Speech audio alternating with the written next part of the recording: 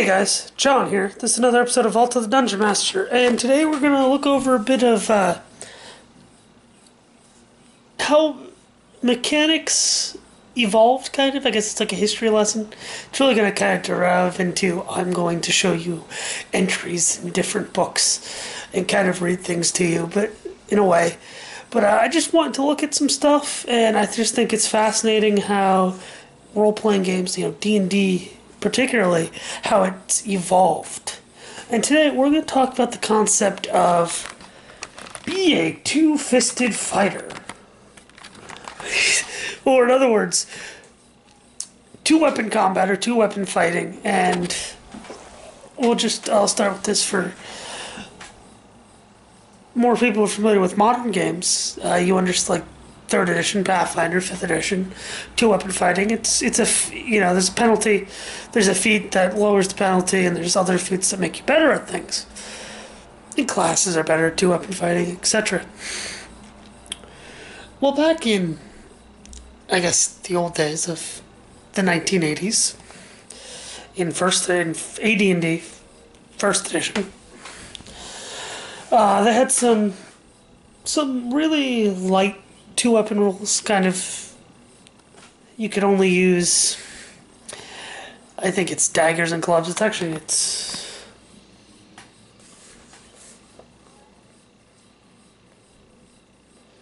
here in the DMG, actually, because it's page 70. Sorry, I'm a little unprepared.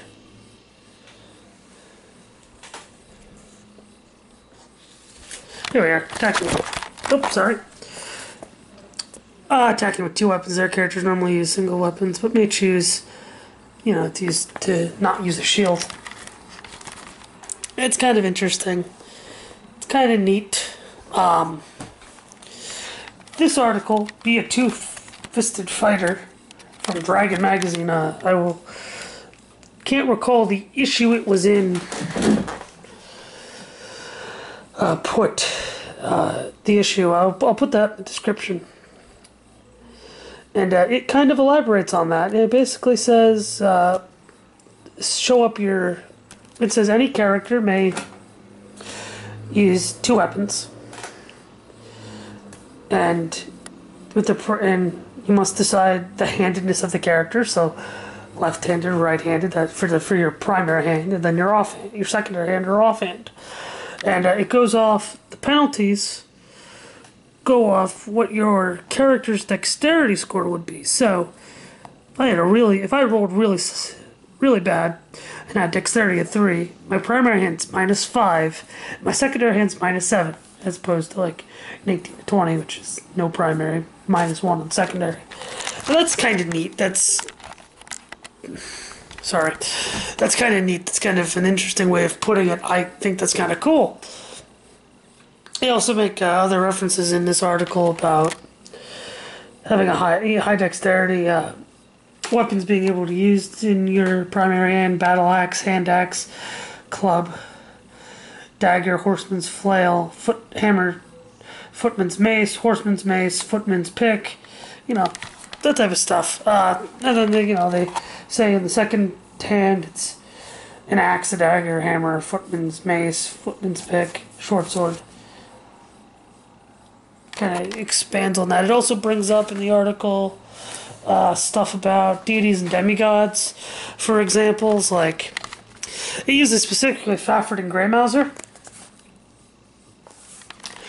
from their respective book series. Now they're two-handed weapon users, and you can even see in the pictures they have two different weapons.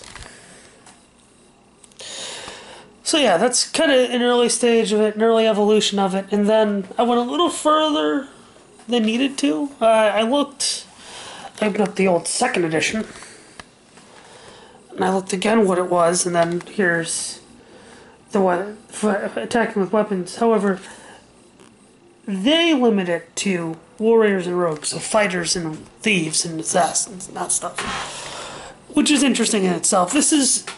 I would say this is a little bit more of just an expanded what's in the original DMG. I wouldn't say it's fully here with what's in Dragon Magazine, from what I read. Only because it doesn't really make it sound. It also doesn't bring up in the second edition what this does here with if you have multiple attacks per round, what you can do with 2 weapons. Because 2 weapons, you initially start with 2 attacks. And how does that change, you know, because normally you would have 1 attack. And that's kind of interesting. I just wanted to make this neat little video to kind of show how things evolve through the ages of things. And yeah, honestly, when I run OSR stuff like first edition or Osric, and people say I want to be a 2-weapon fighter, I go to the Dragon Magazine article. That's why I have it in my binder there, because to me it makes sense, and it makes sense that really any character can use it. Because I take it from I fight in dagger here, you know, foam fighting, LARPing, that kind of thing, and you can pick up. You can have 2 swords, and no matter what your persona is. And I think that's kind of neat. And you can be really good with it, you know. And it is also, in the terms of AD&D, that's actually a very loose thing AD&D did. Because normally AD&D was like, no, very regimented, certain things only get certain things. But here they said no. Totally, a cleric totally wield 2 footman's maces. Which I think that's awesome.